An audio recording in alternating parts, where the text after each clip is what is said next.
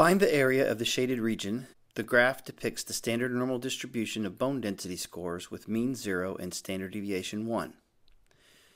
So if we zoom in and magnify this curve, we see that we're looking for the area that is shaded in blue, and the z-score is minus 1.09.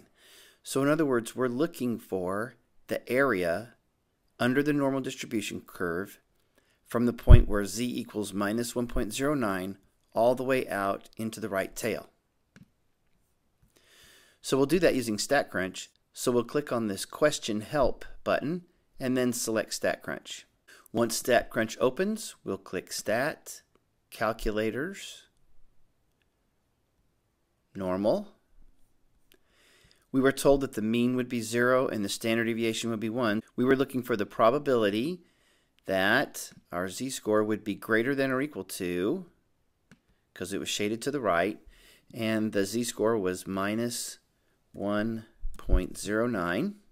And we'll click Compute, and that gives us this area, 0.8621 if we round to 4 decimal places.